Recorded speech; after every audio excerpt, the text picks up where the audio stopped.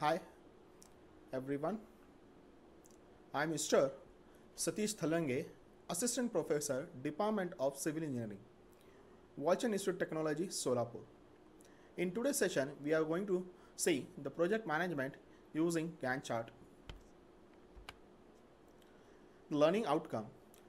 At the end of the session, the students is going to able to develop and compare the Gantt chart of the scheduled activity of the project with the milestone chart. Now, we'll start with the project and the project management.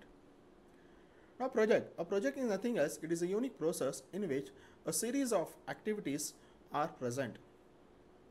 They are sequenced and they are designed and organized in such a way that the particular project should be complete within the constraints of the time and the specific budgetary and the resource availability. Here, what is the project management? It is a function of the, you can say, the leader or a particular project manager to use his practical knowledge and experience along with the applications of a skill and the technical tools and methods for the carrying out the activities of the particular project. Here he tried to cohese a force of overall team towards the completion of the particular project. The project management techniques. Here, the project management techniques are nothing else, it is a graphical presentation. In this, we see the Gantt chart, that is also known as a bar chart, and the milestone chart.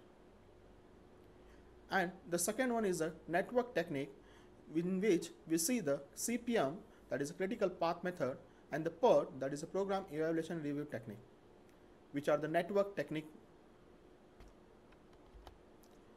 Now, let's see the history of chart for the management.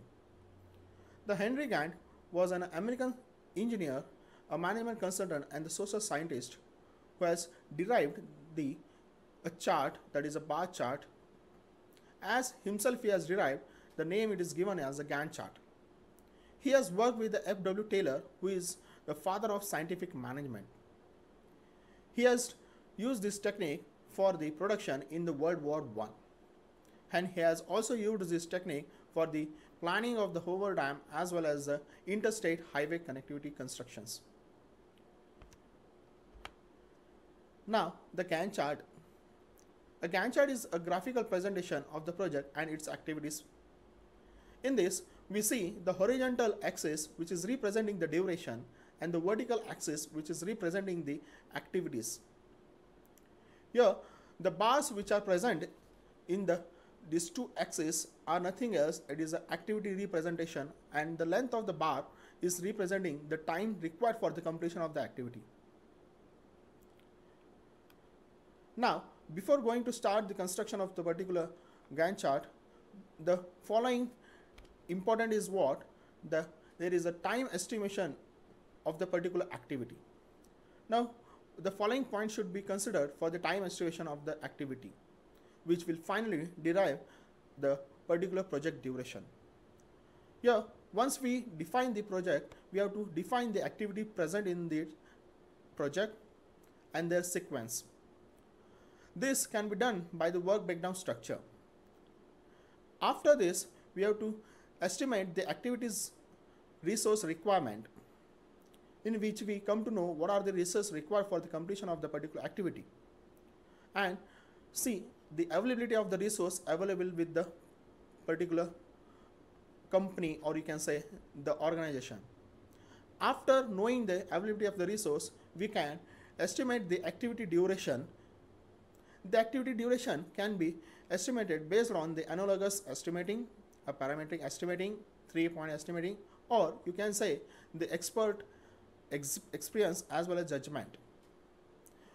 After that, finally, we have to schedule the particular project.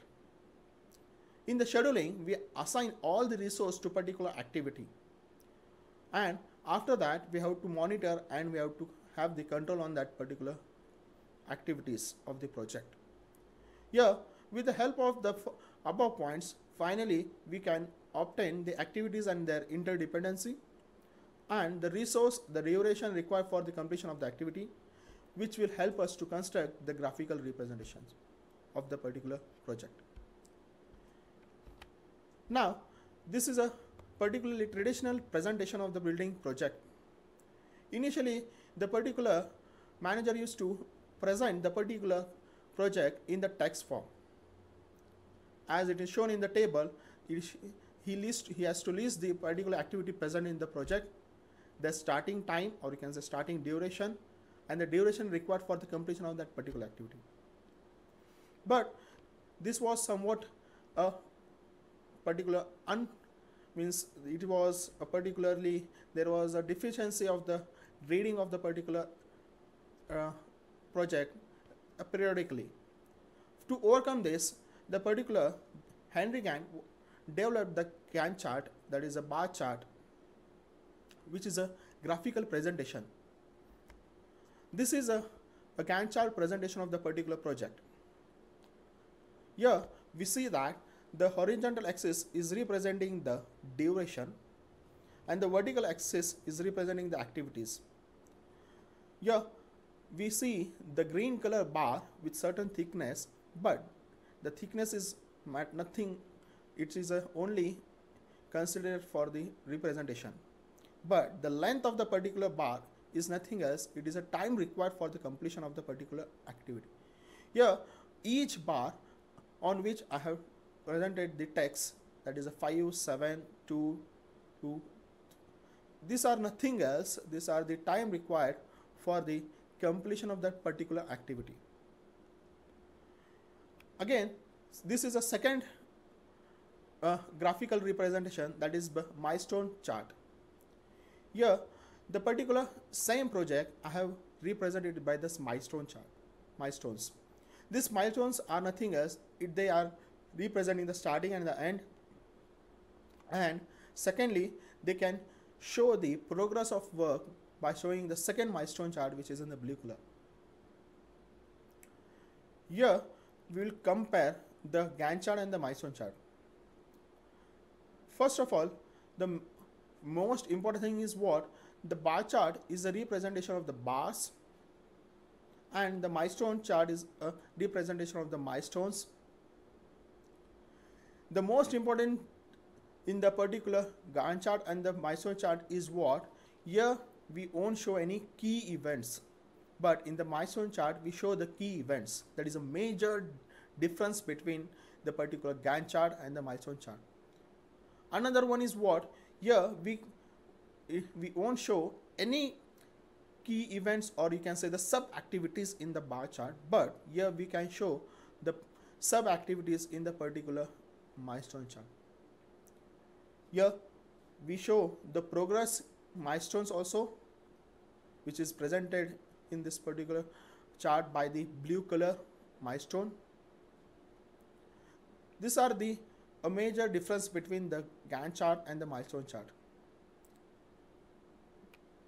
Now let's see the advantages of Gantt chart and the milestone chart.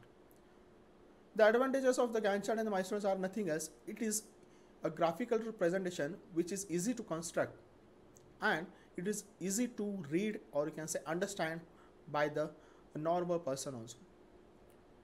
Here the particular team or the particular person can read it and understand easily. There will be a good communication and the coordination among the project team, and finally they can easily monitor and have the control on what actually is there and what was planned, and help us to a team leader or the particular person to make a decision easily. Now the disadvantages of Gantt chart and the milestone chart. Here the most important is what? We cannot show the interdependency of the activities or tasks.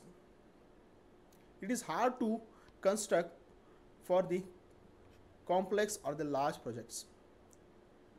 Here it is a time consuming also. Here we cannot show the critical activities and the critical activities interdependencies also.